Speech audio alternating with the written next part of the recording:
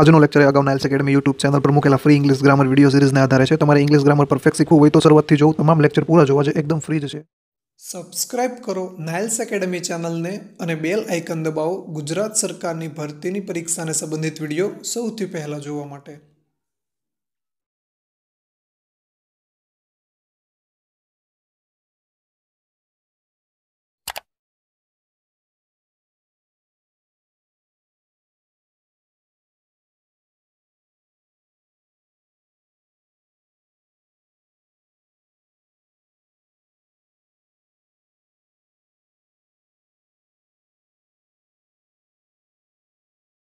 Hello friends, હું ભરત Nakum Niles પરિવારમાં તમારું સ્વાગત કરું છું. આજે મિત્રો આપણે આર્ટિકલ જોવાનો છે.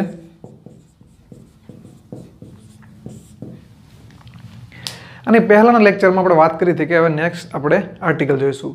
હવે મિત્રો જો આર્ટિકલ શીખવાડું ને એની પહેલા એ કે ભાઈ સિમ્પલ નહીં, આર્ટિકલ એ, એન અને ધ, આ એન ત્રણ આર્ટિકલ આવે છે. આનો ઉપયોગ અહીંયા, આનો ઉપયોગ અહીંયા, આનો ઉપયોગ અહીંયા, ચેપ્ટર પૂરું. એમ નહીં, હું તમને આર્ટિકલનું એકદમ બેઝિકથી કરાવીશ, આર્ટિકલનું એકદમ બેઝિક પ્લેટફોર્મથી કરાવીશ અને તમને ઓછામાં ઓછી 500 જેટલી ખાલી જગ્યા આર્ટિકલની કરાવીશ. એટલે કે તમારે 500 વખત વિચારવાનું થશે કે ભાઈ અહીંયા એ મૂકું, એન મૂકું, ધ મૂકું કે પછી આર્ટિકલ આવે નહીં.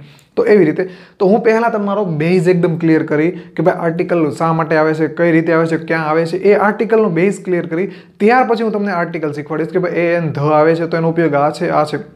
અને ત્યાર પછી તેની 500 જેટલી ખાલી જગ્યા કરાવીશ. એટલે કે તમારે મતલબ ખાલી જગ્યા આપણે કોઈ પણ એક ખાલી જગ્યા પૂછે, આ માની લો કે આર્ટિકલની પૂછાણી, તો આપણે શું કરીએ, જોઈએ ખાલી જગ્યા વાંચી, ત્યાર પછી જોઈએ, વિચારીએ કે ભાઈ આ ખાલી જગ્યા છે તો અહીંયા શું આવશે, એ આવશે, શા માટે નહીં આવે, આવશે તો શા માટે આવશે, ધ આવશે, નહીં આર્ટિકલ આવે. તો એવું તમે એક ખાલી જગ્યામાં વિચારો તો અત્યારે તમે 500 જેટલી પ્રેક્ટિસ કરો તો તમારા મગજમાં બધા નિયમો, બધા ફેક્ટ, બધા જે આના મેં સમજાવેલું તે બધું એક વખત ફરવા માંડે. મતલબ બધા પ્રકારની ખાલી જગ્યા કરાવી દે. એટલે જેટલા પણ એ, એન, ધ અને આર્ટિકલ પોતે પણ પોતાના અમુક નિયમ છે એ એન ધ સિવાયના, તો એ પણ તમને ખબર પડી જાય કે ભાઈ આ અહીંયા નથી આવતું આ નિયમ પ્રમાણે અથવા તો આ ફેક્ટ પ્રમાણે. તો એવી રીતે બીજું ખાલી જગ્યા હોય તો એમાં તમે પાછું બીજું લોજિક, એવી રીતે 500 જેટલી ખાલી જગ્યા તમે કરો આર્ટિકલની તો તમારો આર્ટિકલ ચેપ્ટર મારા ખ્યાલથી એકદમ કમ્પ્લીટ થઈ જાય. અને એમાં જો તમારે 400 થી 40 જેટલી સાચી પડે ને તો પણ તમને આર્ટિકલ પરફેક્ટ આવડી ગયો ગણાય. તો હવે આજે જોવાનું છે આર્ટિકલ. હવે આપણે એકદમ બેઝિકથી વાત કરીએ તો પહેલી વાત એ કે આર્ટિકલનો મતલબ શું થાય, આર્ટિકલનું ગુજરાતી શું થાય. તો ઘણીવાર તમે સાંભળ્યું છે કે ભાઈ બેંકમાં કે ત્યાં તમે કંઈક જાઓ ને તો એવું લખવું હોય કે ભાઈ આર્ટિકલ લઈને આવવું નહીં, મતલબ વેપન જે ધારવાળા કે લોખંડના કે એવા આર્ટિકલ લઈને આવવું નહીં. બેંકમાં તમે જાઓ તો એવું લખેલું હોય કે ભાઈ ધારવાળા કે લોખંડના કે એવા કોઈ આર્ટિકલ લઈને આવવું નહીં. તો ત્યાં આર્ટિકલ કે આર્ટિકલની વાત કરે છે, સ્પેલિંગ આ જ હોય છે. શું કહે છે કે એવા કોઈ હસ્ત્રો, મતલબ ગુજરાતી એવું થાય કે તમારે કોઈ એવી ચીજ વસ્તુ ન લાવવી કે જે ધારવાળી હોય, તીક્ષ્ણ હોય, જાન લેવા હોય, તો એવી તમારે ચીજ વસ્તુ ના લાવવી. તો ત્યાં આર્ટિકલ શબ્દ વપરાય તો ત્યારે તેનો મતલબ શું થાય, ચીજ વસ્તુ થાય. અને ઘણીવાર તમે એમ પણ સાંભળ્યું છે કે ભાઈ આ આર્ટિકલની તહેત એટલે કે આ આર્ટિકલ મુજબ આ વ્યક્તિને આ સજા, ફાંસી, કોઈ પણ મતલબ કે એવું કહે છે કે ભાઈ આ આર્ટિકલ મુજબ આ ગુનો કરેલો છે, આ આર્ટિકલ મુજબ તેને આ સજા થશે. તો આર્ટિકલ એટલે કલમ પણ થશે. ત્યાર પછી ન્યૂઝપેપરમાં પણ ઘણીવાર જોયું છે કે ફલાણો આર્ટિકલ છે એમાં લખેલું છે કે ભાઈ આ વ્યક્તિએ ચોરી કરેલી છે, એટલા પેજ નંબર ઉપર આ આર્ટિકલમાં આપણે વાંચ્યું હતું. મતલબ તમે કરંટ અફેર કરતા હો તો તમને ઘણી વખત તમે બોલતા હશો કે ભાઈ આ ન્યૂઝપેપરમાં છે ને પેલો આર્ટિકલ છે ને તે આર્ટિકલ વાંચ, તેમાં આપણું જે કરંટનું રિલેટેડ છે તો તેમાં પણ આર્ટિકલ શબ્દ વાપરીએ. તો તે આર્ટિકલનો મતલબ શું થાય, લેખ, કોઈ વ્યક્તિએ લખેલો હોય, લેખકે કે એને જે લખેલો હોય ન્યૂઝપેપરમાં આવે છે તો તેને પણ શું કહેવાય, આર્ટિકલ. હવે આ આર્ટિકલનું શું છે, ગુજરાતી મતલબ છે કે ભાઈ આર્ટિકલનો મતલબ ચીજ વસ્તુ પણ થાય, કલમ પણ થાય અને કલમ એટલે અનુચ્છેદ અને લેખ પણ થાય. તો આ ત્રણ વસ્તુ શું છે આર્ટિકલનું ગુજરાતી. કઈ રીતે, તો કે વોકેબની રીતે ગુજરાતી છે. વોકેબની રીતે આર્ટિકલનું ગુજરાતી આ થાય, પણ જ્યારે તમે ઇંગ્લિશ ગ્રામર અંગ્રેજી વ્યાકરણ કરતા હો અને ત્યારે તમે આનું ગુજરાતી કરો આર્ટિકલનું ગ્રામરની રીતે, તો ત્યારે તેનું ગુજરાતી આર્ટિકલ જ થશે. તો ત્યારે તેનું ગુજરાતી શું થશે? આર્ટિકલનું આર્ટિકલ જ ગણાશે. તો જ્યારે ગ્રામરમાં આપણે શબ્દો વાપરતા હોઈએ આ આર્ટિકલ શબ્દ કે ભાઈ મારે આર્ટિકલ શીખવો છે, તો ત્યારે મતલબ શું થાય? આપણે એ, એન અને ધ, બાકી આપણે જે વાત કરી કે ભાઈ આ આર્ટિકલ લઈને આવો નહીં, આ આર્ટિકલ મુજબ, તો એ બધું શું છે? એનું ગુજરાતી આ થશે. ગ્રામરની ભાષામાં ગુજરાતી શું થશે? આર્ટિકલનું આર્ટિકલ. વોકેબની ભાષામાં ગુજરાતી શું થશે? ચીજ, વસ્તુ, કલમ, લેખ, એવી રીતે થશે. તો આ હતો આર્ટિકલનો મતલબ. હવે હું પહેલાં તમને આર્ટિકલ જે છે તેના પ્રકાર અને તેના પોઝિશન કહી દઉં. તો આપણે આર્ટિકલ શીખવાના 3 છે અને ચોથો આર્ટિકલ કે ભાઈ ન આર્ટિકલ.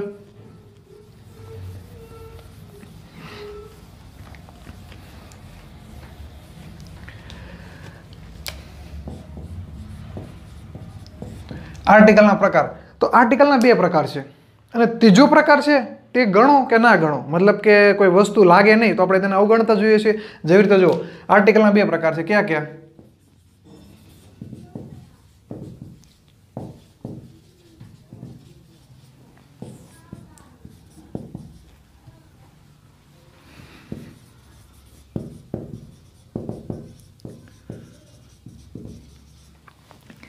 ડિફિનાઇટ આર્ટિકલ અને ઇનડિફિનાઇટ આર્ટિકલ. તો આ 2 પ્રકાર છે. હવે આ 2 પ્રકાર છે આર્ટિકલના, કે આર્ટિકલ વસ્તુ એવી છે, જો પહેલાં તમને એનો મૂળ મુદ્દો ગ્રામરની ભાષામાં શું છે ને તે સમજાવું તો આર્ટિકલ છે ને એકચ્યુઅલીમાં એક ચેપ્ટરનો પ્રકાર છે. આર્ટિકલ શું છે? એક ચેપ્ટરનો પ્રકાર છે. કયા ચેપ્ટરનો?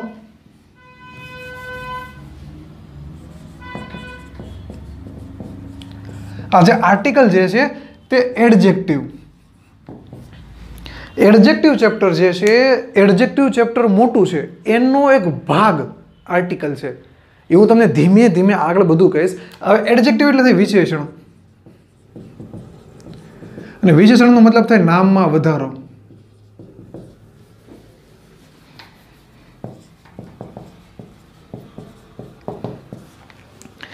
આર્ટિકલ જે છે તે વિશેષણ છે, તેનો એક નાનો ભાગ છે આર્ટિકલ. એટલે આ આર્ટિકલ પોતે કંઈ નથી, તે શું છે? એડજેક્ટિવ એટલે કે વિશેષણનો એક પોતે ભાગ છે. તો એ ખાસ યાદ રાખજો. તો હવે આર્ટિકલ છે, તો હવે આ આર્ટિકલ મતલબ એડજેક્ટિવ અમુક જગ્યાએ આપણે ન પણ મૂકતા હોય. એ વિશેષણ એટલે શું? કે નોર્મલી કે નામમાં વધારો કરે. એક્ઝામ્પલ તરીકે આપણે કહું કે ભાઈ પેલો છોકરો છે. હવે નામમાં વધારો કરું. નામ શું છે?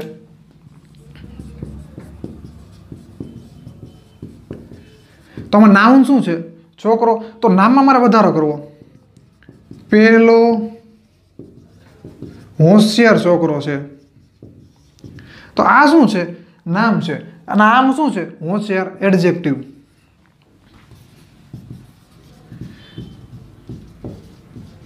This is a boy. This is a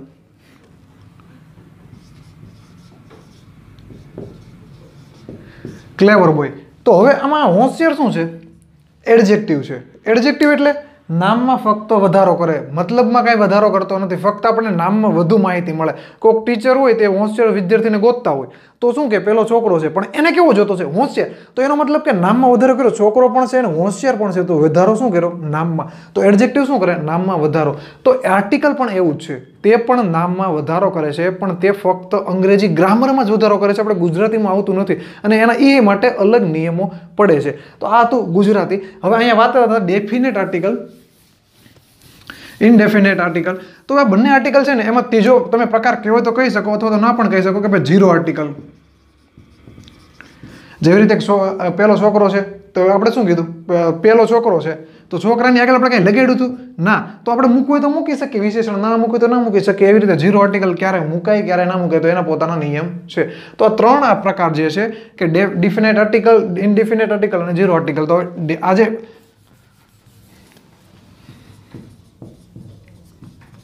નિશ્ચિત આર્ટિકલ.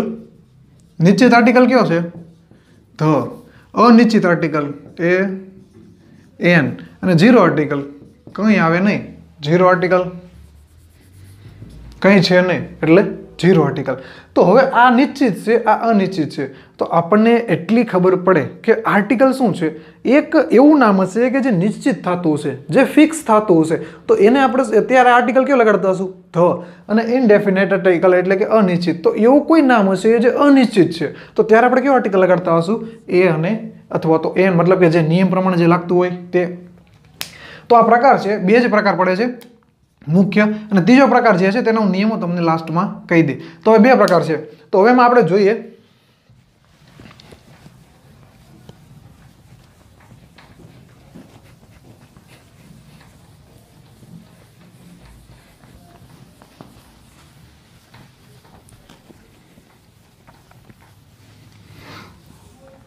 તો બે પ્રકાર છે. હવે હું આર્ટિકલ લખું ને,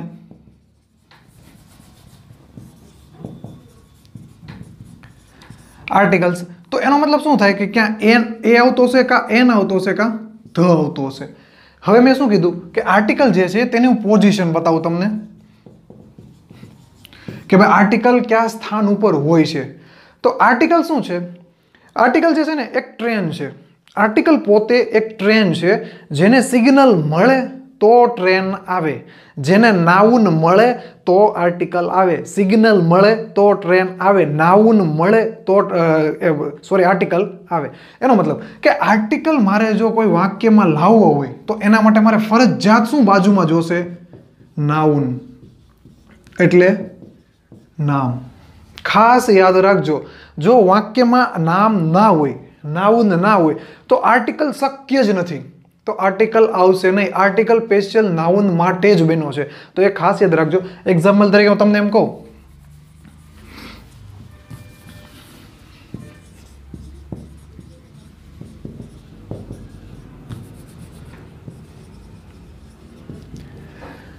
રાવણ ઇઝ ઓનેસ્ટ. તો હવે અહીંયા આપણે શું છે? ઓનેસ્ટ બોલીએ એટલે સ્વર છે, હું આગળ સમજાવીશ. તો અહીંયા શું આવે? એન. તો આ શું થયું? આ વાક્ય શું થયું? ખોટું થયું. કેમ? કેમ કે આ આર્ટિકલ છે, અને આર્ટિકલ પોતે એમ કે ભાઈ મને નાઉન આપો, નહીતર હું ખોટું પડીશ. જો સિગ્નલ મળશે તો જ ટ્રેન આવશે, જો નાઉન મળશે તો જ આર્ટિકલ આવશે. તો આ શું છે? આ એડજેક્ટિવ છે. અને આર્ટિકલ કોના માટે બન્યો? આર્ટિકલ તો નાઉન માટે બન્યો. તો નાઉન છે નહીં, તો નાઉન મારે અહીંયા ફિટ કરવું પડે. જેવી રીતે એમ કહું બોય, તો આ શું થાય? તો સેન્ટેન્સ રાઈટ થાય. કેમ? કેમ કે અહીંયા શું છે? નાઉન. આ શું છે? આર્ટિકલ. તો આર્ટિકલ છે, અહીંયા નાઉન છે, તો આર્ટિકલ આવી શકે. તો આ સેન્ટેન્સ શું થયું? રાઈટ થયું. હવે અહીંયાથી હું આ કાઢી નાખું આવી રીતે બોય, તો સેન્ટેન્સ શું થયું? ખોટું થયું. હવે મારે નાઉન જે છે તે મારે લગાડવું નથી, અને મારે સેન્ટેન્સ જે છે, વાક્ય જે છે તે સાચું કરવું. તો અહીંયાથી મારે આર્ટિકલ દૂર કરવો પડે. તો આ સેન્ટેન્સ કેવું થયું? રાઈટ થઈ ગયું કે રાવણ ઇઝ ઓનેસ્ટ. તો આ શા માટે અહીંયા આર્ટિકલ ન લાગ્યો? કારણ કે અહીંયા નામ નથી. તો સિમ્પલ નિયમ કે ભાઈ નાઉન પોઝિશન શું છે કે આર્ટિકલ જે છે તે નાઉનની બાજુમાં જ હશે. પહેલી રીતે. હવે અહીંયા આપણે જુઓ, અહીંયા આ વચ્ચે શું આવ્યું? વચ્ચે એડજેક્ટિવ આવ્યું. તો પણ આપણે અહીંયા આર્ટિકલ લગાડ્યો. કોના માટે? નાઉન માટે. તો એનો પણ બીજો નિયમ છે.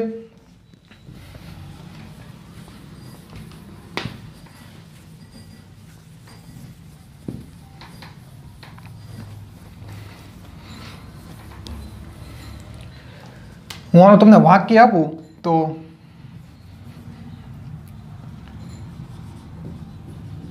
Ram is a boy. આ શું છે? નાઉન. આ આર્ટિકલ. આ આર્ટિકલનો નિયમ હતો પહેલો, પોઝિશન હતી. હવે બીજું શું છે કે ક્યારેક કેવું બને કે નાઉન જે છે તે પોતાને વિશેષણ લેવાની જરૂર પડે, પોતાને એડજેક્ટિવ લેવાની જરૂર પડે. તો ત્યારે તે એડજેક્ટિવ લેશે, પણ આર્ટિકલ તો આવશે કોના માટે? નાઉન માટે. કેવી રીતે? તો જુઓ,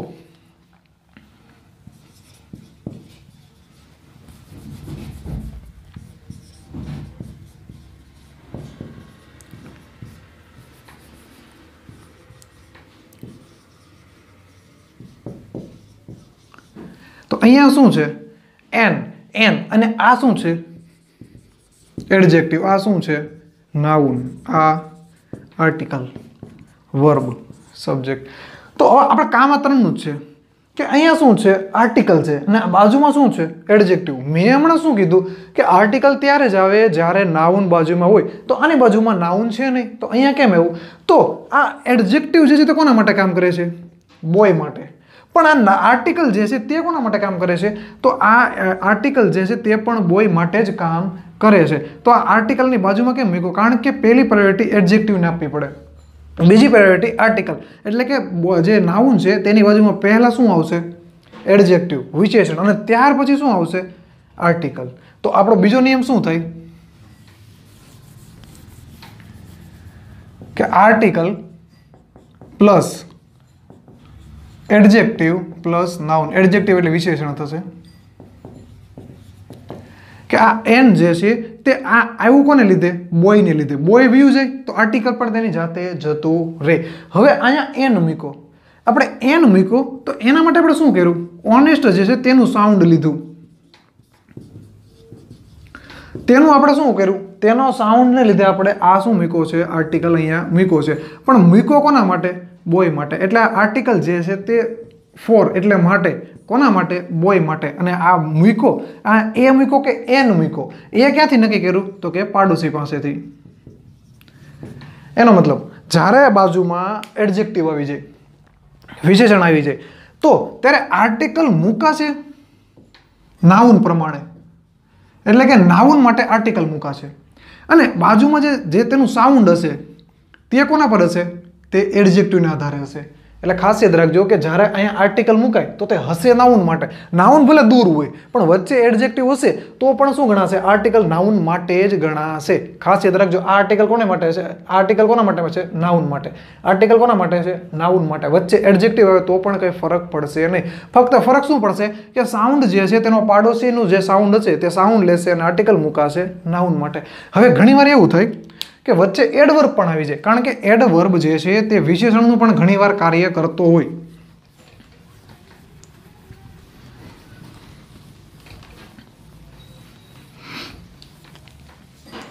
કઈ રીતે? તો કે જુઓ,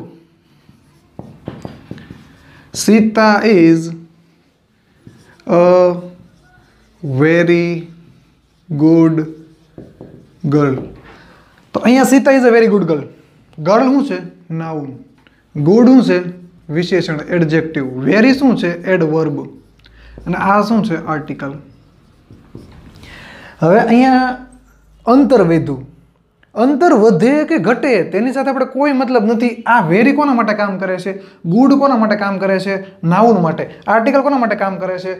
નાઉન માટે. પણ આની સાથે આપણે કંઈ લેવા દેવું નથી. આપણે શું શીખીએ છીએ? આર્ટિકલ. એટલે તમે એટલું યાદ રાખો કે જ્યારે બાજુમાં વચ્ચે એડજેક્ટિવ આવી જાય, એડવર્બ આવી જાય અને તેની બાજુમાં જો નાઉન હશે તો આર્ટિકલ આવશે ફરજિયાત. તો અહીંયા શું છે? આ નાઉન છે. તો આ આર્ટિકલ કોના માટે છે? ગર્લ માટે. એટલે કે નાઉન માટે છે. હવે આ વોઇસ જે છે તે કોનો છે? બાજુમાં રહેલા પાડોશીનો. આ શું છે? એડવર્બ. મારે અહીંયા એડજેક્ટિવ હોય, એડવર્બ હોય, મારે તેની સાથે કોઈ લેવા દેવા નથી. મારે ફક્ત સાઉન્ડનું કાર્ય છે. આ વ, વેરી, આ શું છે? કોન્સોનેન્ટ, વ્યંજન છે. વ્યંજન છે તો અહીંયા એનું સાઉન્ડ એ આવશે. તો મેં અહીંયા એ મૂક્યો. એટલે વોઇસ, સાઉન્ડ. સાઉન્ડ કોનું? પાડોશીનું. અને આર્ટિકલ કોના માટે કામ કરે? નાઉન માટે. તો અહીંયા ત્રીજો નિયમ શું થઈ ગયો? આર્ટિકલનું સ્થાન, પોઝિશન શું છે? કે આર્ટિકલ પ્લસ એડવર્બ હોય વચ્ચે અથવા એડજેક્ટિવ હોય ત્યાર પછી નાઉન હોય તો પણ કંઈ વાંધો નથી. આર્ટિકલ કામ કોના માટે કરશે? નાઉન માટે. અને વોઇસ કોનો? સાઉન્ડ કોનું લેશે? તો કે પાડોશીનું. સાઉન્ડ કોનું લેશે? પાડોશીનું. તો આ ખાસ યાદ રાખજો. હવે જો આમાંથી જેટલી જગ્યાએથી હું નાઉન લખેલા છે, આ એન એટલે નાઉન, આ પણ નાઉન, આ પણ નાઉન. જો હું એન અને બધાને દૂર કરી દઉં ને, આ એન જે આ શું છે? નાઉન છે. હવે જેવી રીતે વાક્ય હતું, સીતા ઇઝ અ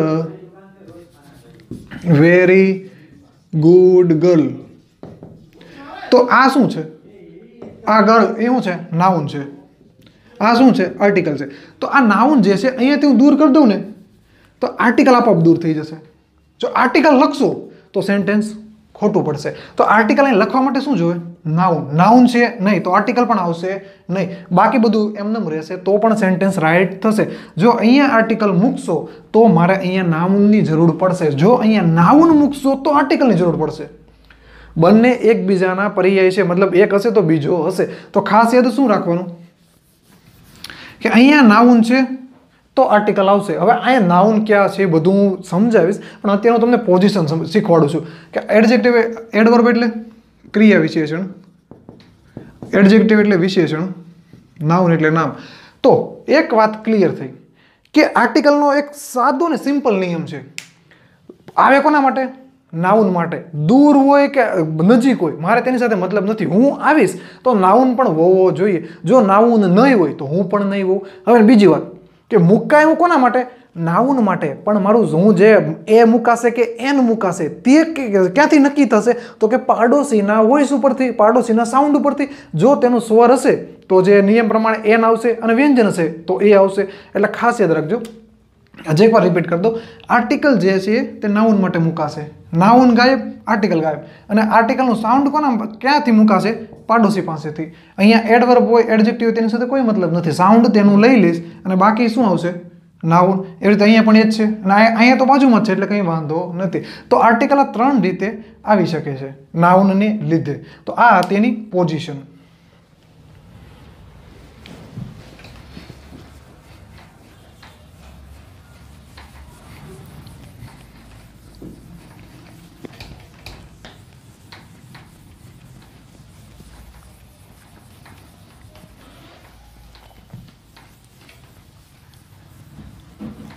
હવે અત્યારે મેં બાજુમાં ઘણીવાર બોલ્યો કે ભાઈ આ જેવી રીતે નાઉન છે તો આ નાઉન છે તો તેની બાજુમાં આર્ટિકલ આવશે, પણ સાઉન્ડ પાડોશીનું લેશે, નાઉનનું લેશે. તો સાઉન્ડ હું વારા ઘડીએ બોલું છું. સાઉન્ડ એટલે આ એ અને એન આર્ટિકલ છે ને, મોસ્ટલી અડધા લોકોને ખબર નથી કે શા માટે આવે છે. એટલું જ ખબર છે કે ભાઈ સ્વર છે તો એન આર્ટિકલ અને વ્યંજન છે તો એ આર્ટિકલ. તો એ ખોટું છે. જેવી રીતે એ, આઈ, ઓ, યુ, ઈ મને આવી રીતે યાદ છે એટલે મેં આવી રીતે લખ્યું છે. તો સ્વર છે,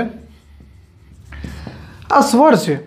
તો શું વિચારે, મતલબ કે મોસ્ટલી મેં જેટલા લોકોને અમુક લોકોને મળેલો છું તો તે શું કહે કે ભાઈ સિમ્પલ પૂછતા હોય કે ભાઈ આર્ટિકલ એ એન છે. હવે આ સાઉન્ડની વાત કરું છું હું, પર્ટિક્યુલર એ એનની વાત નથી કરતો. હું અત્યારે સાઉન્ડની વાત કરું છું કે આપણે એટલું શીખ્યા હોય, કારણ કે નાનપણથી શીખીએ છીએ એટલે આર્ટિકલનું આપણે થોડું જ્ઞાન તો હોય જ. તે એ અને એનનું કે ભાઈ એ જે છે તે વ્યંજન હોય ત્યારે આવે અને આ જે છે તે સ્વર હોય ત્યારે આવે. એટલે કે અહીંયાથી એવું પેલી કોઈ પણ નાઉન દેખાશે તો શું મૂકશે? એન. બાકી આમાંથી કોઈ દેખાશે તો એન, અને આમાંથી કોઈ બીજું જશે તો શું મૂકશે? વ્યંજન, એટલે કે એ મૂકશે. તો એ ખોટું છે. આ એ અને એન જે છે ને તે પોતે સાઉન્ડને આધારે આવે છે. હજી એકવાર રિપીટ કરું. આ એ અને એન આર્ટિકલ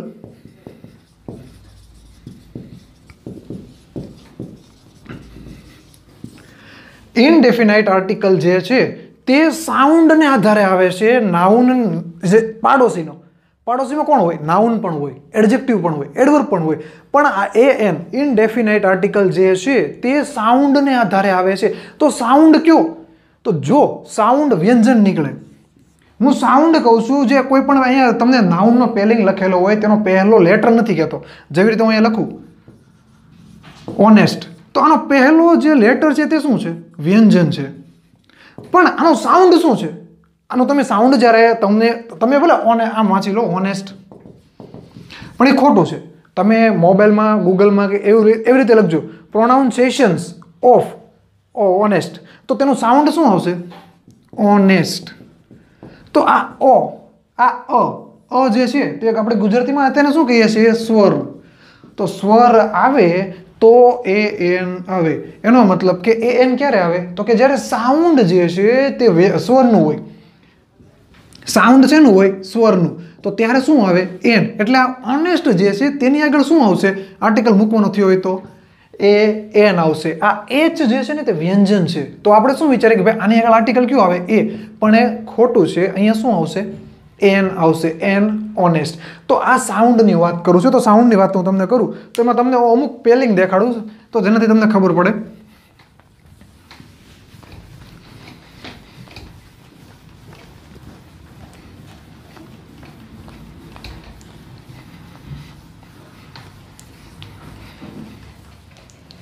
આપણે આર્ટિકલ બાબતે સાઉન્ડની વાત કરીએ છીએ એટલે આર્ટિકલમાં આપણે સાઉન્ડ કોની હારે લેવા દેવા છે? એ અને એન. જો સાઉન્ડ જે છે તે વ્યંજન હશે તો એ આવશે અને સ્વર હશે તો શું આવશે? એન આવશે. હવે આપણે સાઉન્ડની વાત કરીએ તો અહીંયા લખું બોય. બોલાય શું? બોય. તો પહેલો લેટર શું છે? આપણા ગુજરાતીમાં ગુજરાતીનું જે આખું આ બારાક્ષરી છે તો એમાં બ શું છે? વ્યંજન. વ્યંજન છે. કયો આર્ટિકલ આવશે? એ. એવી રીતે ફેન. કયો આર્ટિકલ આવશે? ફ. ફ શું છે? વ્યંજન. એ આર્ટિકલ. એવી રીતે પછી ઓરેન્જ. બોલાય શું? ઓરેન્જ. ઓ. ઓ શું છે? સ્વર. તો આની આગળ શું આવશે? એ એમ. સમજો શું કહેવા માંગુ છું કે જે પહેલો લેટર હોય ને તે શું છે તેને નથી આપણે માયને રાખવાનું. આપણે કોને લેવા દેવા છે? Sound array. સાઉન્ડ પ્રમાણે મુકાશે. ઓરેન્જ. એવી રીતે ઈગ.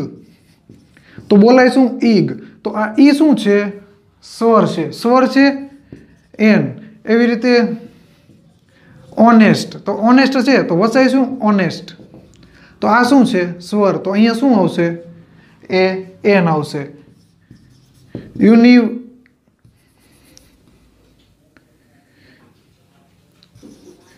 યુનિયન. તો યુનિયન છે. આ શું છે? યુનિયન. તો યુનિયન જે છે તો એમાં યુ શું છે? પોતે સ્વર છે ને આ શું છે? વ્યંજન છે. તો વ્યંજન આ યુ છે તો એનો મતલબ વ્યંજન છે. સાઉન્ડ શું છે? વ્યંજન. તો આવશે શું? એ. અ યુનિયન. એવી રીતે અમ્બ્રેલા. તો અમ્બ્રેલા. અ આવ્યો પહેલા. અ આવ્યો. સાઉન્ડ શું છે? અ. અનો મતલબ એ એન. એટલે અહીંયા શું આવે? અન અમ્બ્રેલા. એવી રીતે એપલ. શું પહેલો શબ્દ આવે? એપલ. એ આવ્યો પહેલા તો એ જે છે તો એના લીધે શું આવશે? અહીંયા એન આવશે. તો આવી રીતે તમારે હવે એ અને એન મૂકવાનું થાય તો એના માટે જરૂરી શું છે? સાઉન્ડ છે. જો સાઉન્ડ તમારું ક્લિયર હશે તો જ તમે એક એન મૂકી શકશો. બાકી હાવ એકદમ સિમ્પલ પોઈન્ટ છે તો પણ તમારો જવાબ ખોટો પડશે. હવે મિત્રો તમને અહીં એક સવાલ થતો હશે કે હું અહીંયા સાઉન્ડ જે છે તે સ્વર મૂકવું અને વ્યંજન મૂકવું તે આપણે ગુજરાતીના આધારે મૂકવું તો શું આ ભાષા બનાવનારા અંગ્રેજો બ્રિટન તો તે લોકો આપણા ગુજરાતી ભાષાનો ઉપયોગ કરીને તેણે પોતે ઇંગ્લિશ બનાવી?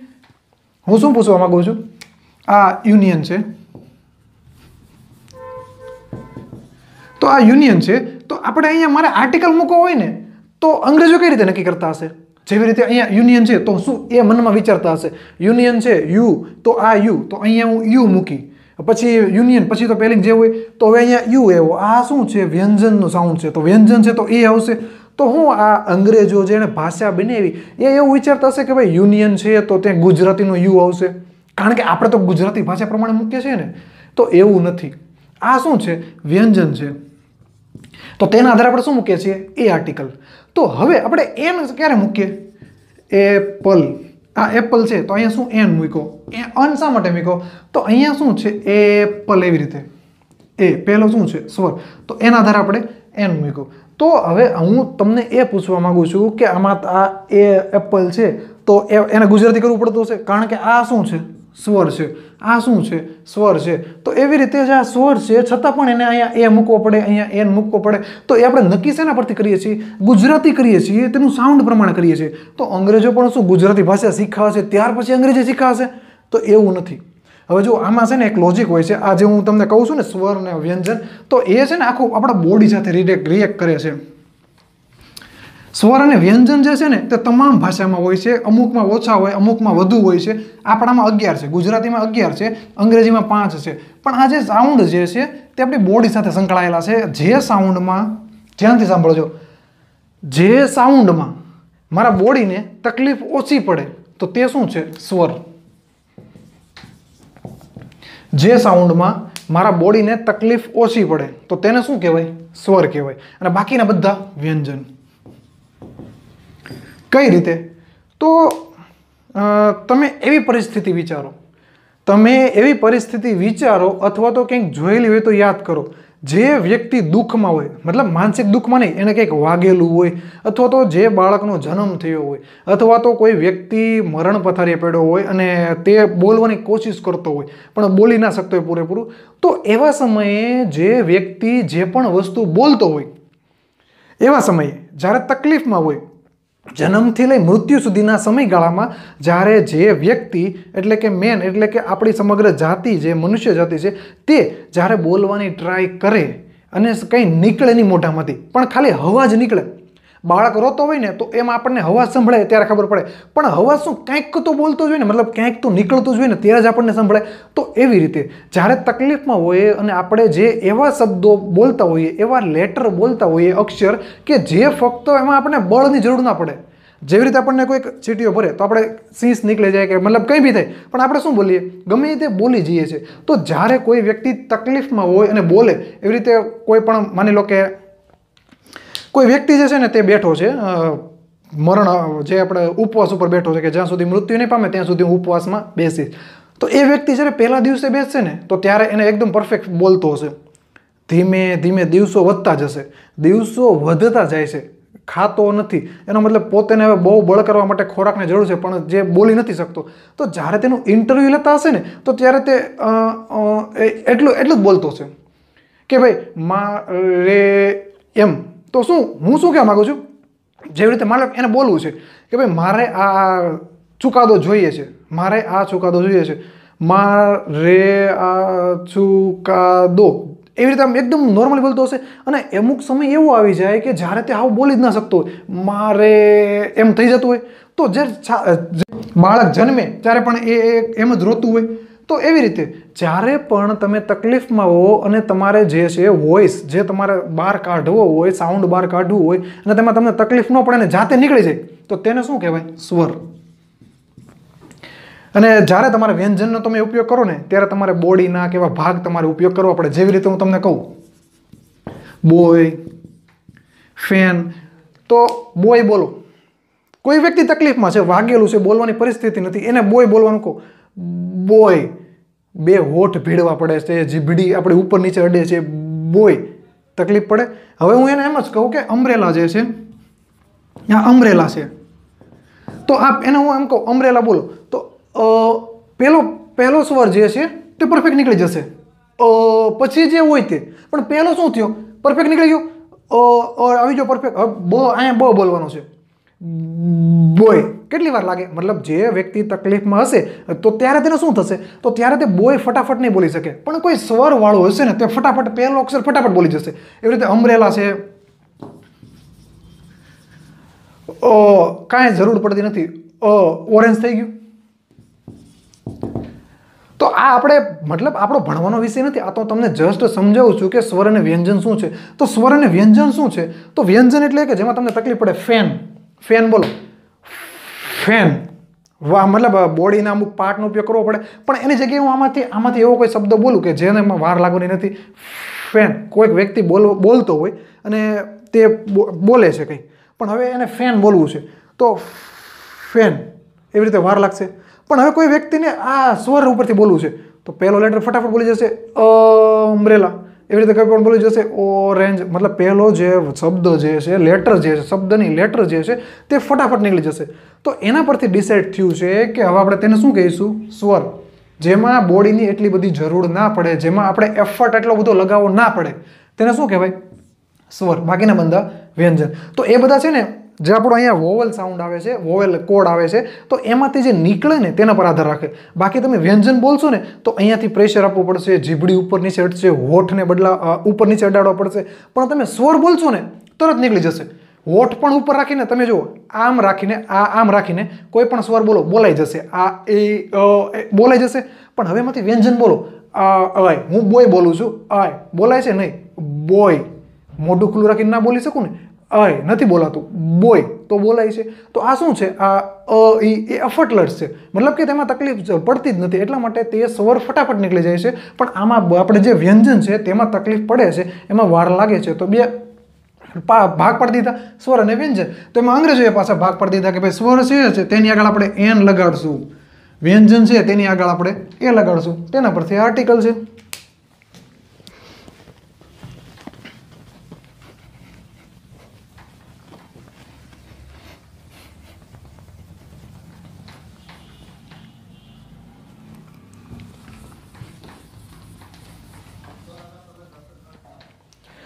હવે મિત્રો આપણે ઇનડેફિનાઇટ આર્ટિકલ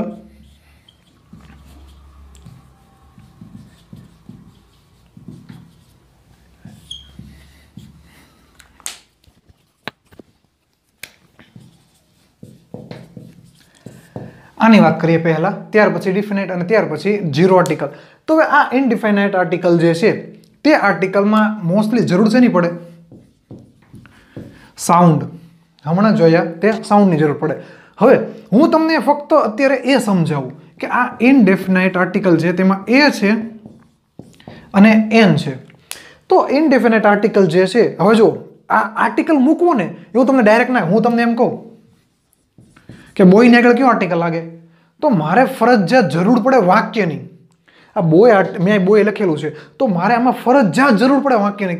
કેમ કે આને આગળ હું કોઈ પણ આર્ટિકલ લગાડી શકું. આ બોયની આગળ હું કોઈ પણ આર્ટિકલ લગાડી શકું. જેમ કે જો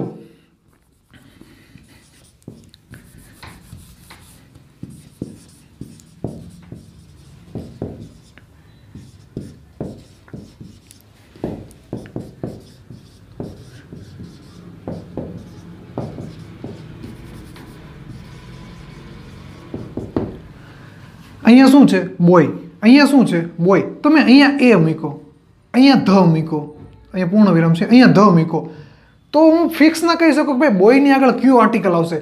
તેના માટે મારે શેની જરૂર પડે? વાક્યની જરૂર પડે. વાક્ય હશે આમે શું લખવું? રાવણ ઇઝ અ બોય અને ધ બોય ઇઝ ઓનેસ્ટ. તો હું અહીંયા શું કહું છું કે રાવણ એક છોકરો છે અને તે છોકરો, એટલે ફિક્સ થઈ જાય.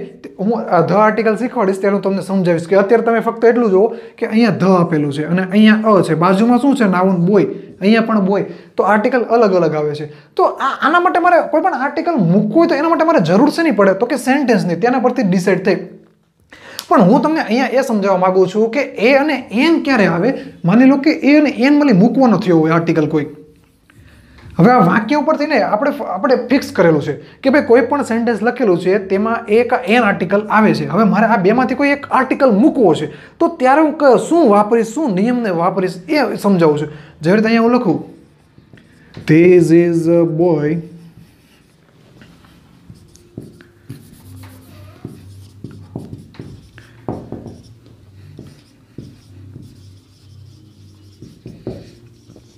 Ravan is a honest boy.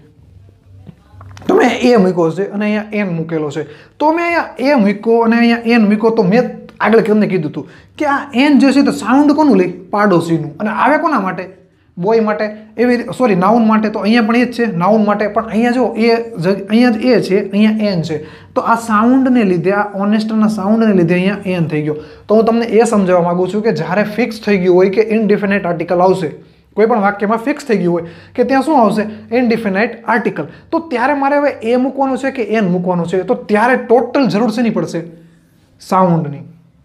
તો ત્યારે જરૂર છે નહીં પડશે સાઉન્ડની. પહેલી પ્રાયોરિટી સાઉન્ડની. તો સાઉન્ડ માટે મેં આગળ સમજાવ્યું, જ્યારે સાઉન્ડ જે છે તે વ્યંજન હશે તો ત્યારે શું આવશે? એ. અને જ્યારે સાઉન્ડ જે છે તે સ્વર હશે ત્યારે શું આવશે? એન. તો આ જ્યારે એવું ફિક્સ થઈ ગયું છે કે હવે આપણે એ અથવા એન માંથી કોઈ એક આર્ટિકલ મૂકવાનો છે ત્યારનું હવે હું તમને એ સમજાવું છું કે હવે એ અને એન ક્યારે ક્યારે આવી શકે છે. એ અને એન ક્યારે ક્યારે આવી શકે છે હવે તે હું તમને સમજાવું છું. તો હવે એટલું ફિક્સ થઈ ગયું કે ભાઈ મારે પહેલી વાત એ કે ઇનડિફિનાઇટ આર્ટિકલ મારે મૂકવાનો છે, તો એમાં એક એન હશે તો એ મૂકવો કે એન મૂકવો? તો હું શેના પર જઈ? સાઉન્ડ પર. હવે મેન વાત એ કે ઇનડિફિનાઇટ આર્ટિકલ આવશે ક્યારે? તો પહેલી વાત એ કે એના નામમાં છુપાયેલું છે. કોઈ નાઉન એવું હોય જે અનિશ્ચિત હોય, કોઈ નાઉન એવું છે કે જે અનિશ્ચિત છે, તો ત્યારે કયો આર્ટિકલ આવશે? એ કા એન. હવે એ આવશે કે એન આવશે? તેના માટે સાઉન્ડ. તેના માટે સાઉન્ડ. હવે એ જ્યારે કોઈ એવું નાઉન છે કે જે અનિશ્ચિત છે, જેવી રીતે હું તમને સમજાવું કે અનિશ્ચિત, આ જેવી રીતે એમ જ કહું ને કે આ રાવણ ઇઝ અ બોય, તો એમાં અ બોય આવે છે. કેમ કે નિશ્ચિત નથી કયો છોકરો છે તે. બોય માની આપણે પૃથ્વી પર બોય કેટલા છે? ઘણા બધા છે. તો એમાંથી હું નિશ્ચિત નથી કહી શકતો, કોઈ એક કહું છું કે કોઈ એક બોય, તો ત્યારે શું આવે? અ આર્ટિકલ આવે. એવી રીતે અનિશ્ચિત હોય અને જ્યારે એવો નિર્દેશ હોય કે એક, જ્યારે કોઈ એવો નિર્દેશ હોય એક, કોઈ વાક્યમાંથી એવો નિર્દેશ હોય કે એક વ્યક્તિ, જેવી રીતે હું તમને કહું કે ભાઈ અત્યારે કેટલા વાગ્યા છે, સોરી એને બીજું એક્ઝામ્પલ આપું કે હા આ આર્ટિકલ છે, આ આર્ટિકલ કેટલા છે આપણી પાસે, એ, એન અને ધ. તો હું તમને એમ કહું ધ ઇઝ ખાલી જગ્યા આર્ટિકલ,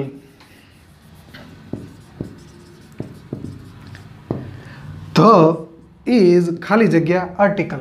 તો હું શું કહેવા માંગુ છું, ધ એ પોતે એક આર્ટિકલ છે.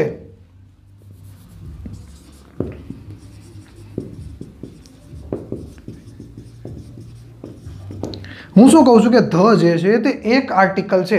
Article total 3. તો હું એમ કહું કે ભાઈ ધ એક આર્ટિકલ છે, તો અહીંયા એક એવો નિર્દેશ થાય છે એક.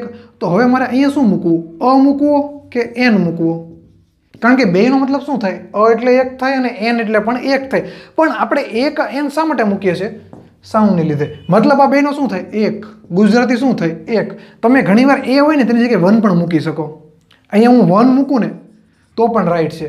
The is one article, right છે, તે એક આર્ટિકલ છે. અને એમ પણ મૂકું કે ધ ઇઝ એન આર્ટિકલ, કારણ કે આ આર્ટિકલ જે છે તેનું સાઉન્ડ શું છે, આર્ટિકલ, અ આર્ટિકલ છે તો સાઉન્ડ અ છે, તો અહીંયા શું મૂકી, એન.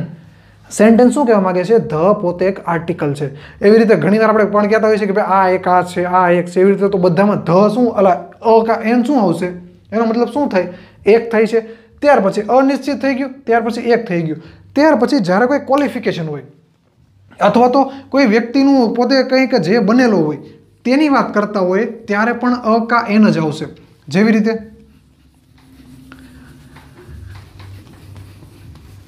અને જો હજુ તમને આમાં ખબર ના પડતી, હું જે આ સમજાવું છું તે તમને ખબર ના પડતી હોય તો તમે નીચે કોમેન્ટ કરજો, અને હજી હું નેક્સ્ટ વિડીયો 500 જેટલી ખાલી જગ્યા કરાવીશ તો તેમાં વધુ ડીપલી અથવા વધુ લાઇટલી સમજાવી દઈશ. તેમાં તમારા કોઈ પણ નિયમ બાકી રહેશે નહીં. હવે જુઓ કે મેં શું કીધું કે જ્યારે કોઈ ક્વોલિફિકેશન હોય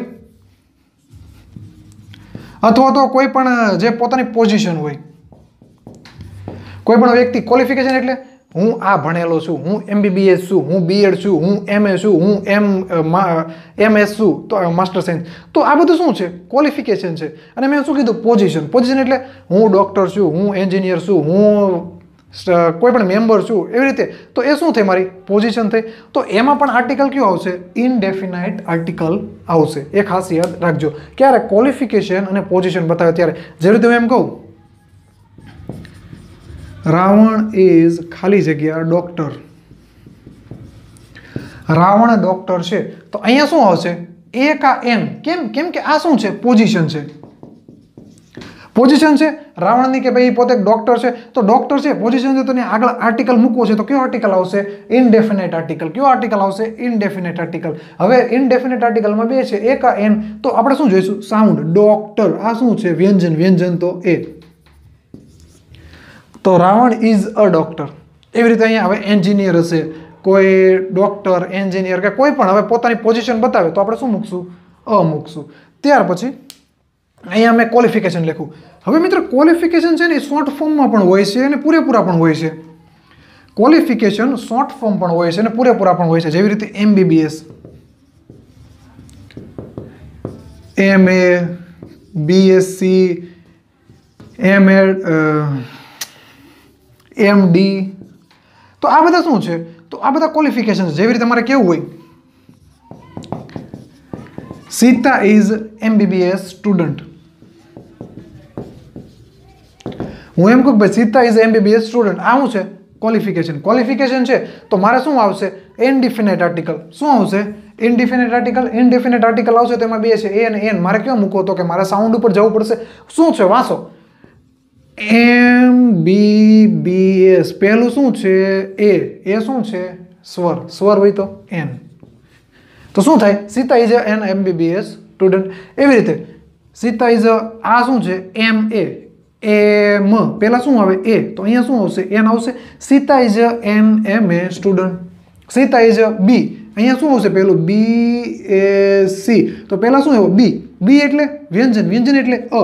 તો Sita is a BSc student, is a MB student, is a MB. મતલબ કે હવે અહીંયા તમને ખબર પડી કે MB, N, MB, તો અહીંયા શું થાય, N થશે.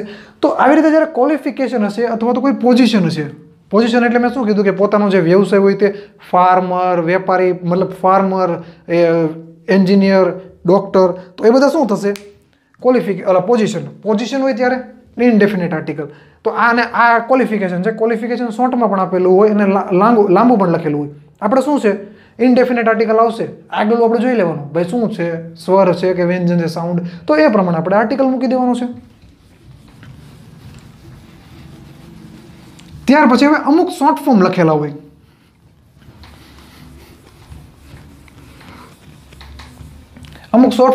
હોય. જેવી રીતે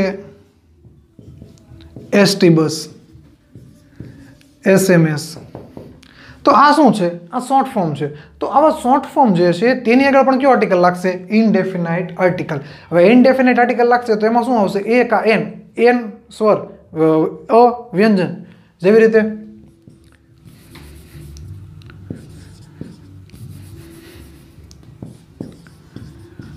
રામ સેન્ટ ખાલી જગ્યા સેન્ટ મી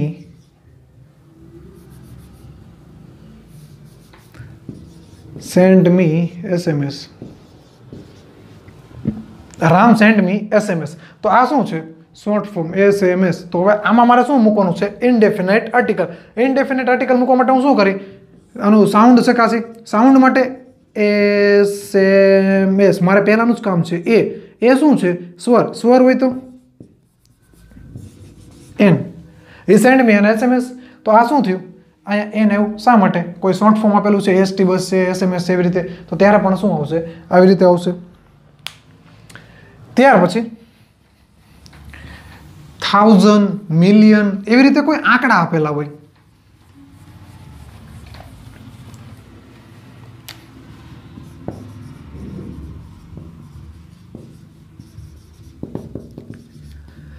થાઉઝન્ડ છે, મિલિયન છે, એવા કોઈ આંકડા આપેલા હોય ને ત્યારે પણ તેની આગળ કેવો આર્ટિકલ આવશે? ઇનડેફિનાઇટ આર્ટિકલ. તો ઇનડેફિનાઇટ આર્ટિકલ આવશે. તો હવે એના માટે જેવી રીતે હું તમને કહું કે 1000 રૂપીઝ ઇઝ, મતલબ અહીંયા પછી ગમે તે આપેલું હોય.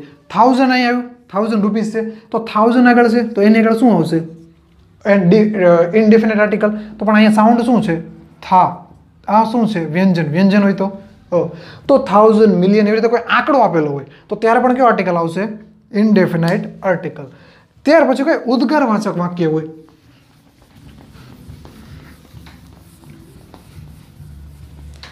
કોઈ ઉદ્ગારવાચક, જેવી રીતે કે આપણે નથી કહેતા કે ભાઈ કેવું ખૂબસૂરત ચિત્ર છે, વ્યક્તિ છે, તો એવી રીતે કોઈ ઉદ્ગારવાળું વાક્ય હોય. જેવી રીતે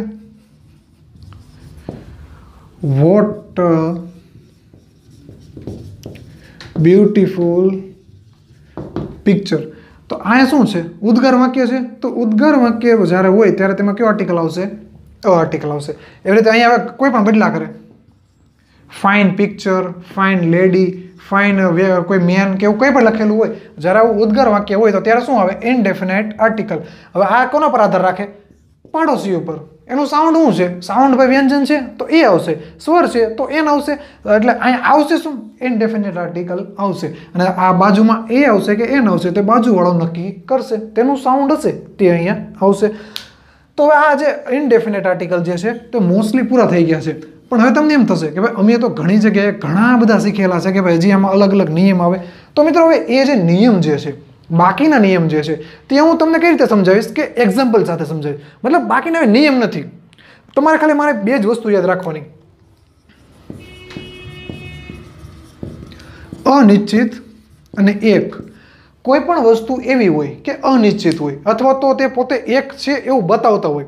જેવી રીતે કે હું તમને કહું કે ભાઈ આ એક લીડર છે, આ એક ફળ છે, આ એક મતલબ એક ફળ છે, ઓરેન્જ ઇઝ અ ફ્રૂટ, તો એમાં એક ફળ છે એવું કહે છે કે ભાઈ ઓરેન્જ શું છે? એક ફળ છે. તો એવી રીતે જ્યારે કોઈ એકના સંદર્ભમાં હોય. હવે ઘણી વખત જુઓ આપણે છે ને એક હું એમ કહું ને કે ભાઈ કેરી જે છે, હું એમ કહું ભાઈ કેરી શું છે? કેરી ફળ છે. આપણે નોર્મલી ગુજરાતી શું બોલીએ છીએ કે ભાઈ કેરી ફળ છે. આપણે આમ જ બોલતા હોઈએ છીએ ને. આપણે એમ નથી કહેતા ને કેરી એક ફળ છે, આપણે એમ નથી બોલતા. આપણે શું બોલીએ? કેરી ફળ છે, એવી રીતે મોસંબી ફળ છે, આપણે એમ જ બોલતા હોઈએ છીએ કે ભાઈ મોસંબી ફળ છે, કેરી ફળ છે, એવી રીતે બોલતા હોઈએ છીએ. પણ એકચ્યુઅલીમાં ઇંગ્લિશમાં આપણે પરફેક્ટ બોલીએ ને તો ત્યારે એમાં આર્ટિકલ આવી જાય કે મેંગો ઇઝ અ ફ્રૂટ, એટલે અહીંયા શું આવશે, એક ફળ છે એવો સંદર્ભ દર્શાવે છે.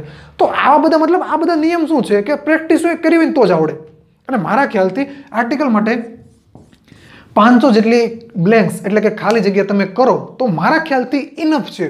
એકદમ ટોપ લેવલ, મતલબ કે તમારી આર્ટિકલ બાબત એકદમ ટોપ લેવલ આવી જાય.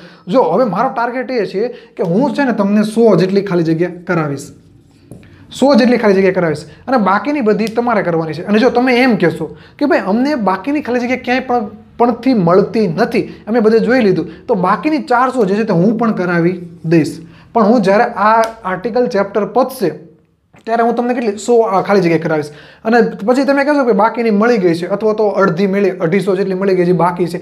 જો એવી કંઈ કમ્પ્લેન હશે તો બાકીની 400 પણ હું કમ્પ્લીટ કરાવી દઈશ. કે એટલી ખાલી જગ્યા મતલબ ટોટલ કેટલી 500 ખાલી જગ્યા આર્ટિકલ હું તમને કરાવી દઈશ. તો અહીંયા મિત્રો આપણે જોતા હતા ઇનડિફિનાઇટ આર્ટિકલ. તો આ મેં જેટલા તમને 5 કે 6 જેટલા નિયમ કીધા ને એ નિયમ ફક્ત યાદ રાખજો. બાકીના બધા હું મતલબ કોઈ પણ ખાલી જગ્યા પૂછશું ને હું આ 5માંથી જ એક નિયમ તમને કહીશ. તમારી પાસે ગમે એટલા નિયમ હશે, આ એન અને એનના ગમે એટલા નિયમ હશે, પણ તમે કોઈ પણ ખાલી જગ્યા લઈને આવશો ને તો 5માંથી જ કોઈ એક નિયમ લાગુ પડતો હશે, બાકી કોઈ નિયમ લાગુ પડતો હશે નહીં. અને મોસ્ટલી આપણી જે જીપીએસસીથી લઈને આપણી ક્લાસ 4 અથવા તો ક્લાસ 3 સુધીની પરીક્ષામાં પૂછાય ને એવા જ હું બધા તમને એક્ઝામ્પલ કરાવીશ. તો અહીંયા આપણે એ અને એનના જોયા છે. હવે નેક્સ્ટ આપણે લેક્ચરમાં ધ આર્ટિકલ શીખવાનો છે. તો બસ મિત્રો આજના માટે આટલું જ છે. જો વિડીયો પસંદ આવે તો લાઇક, શેર અને કોમેન્ટ કરજો અને પૂરો વિડીયો જોવા માટે તમારો આભાર. God bless you.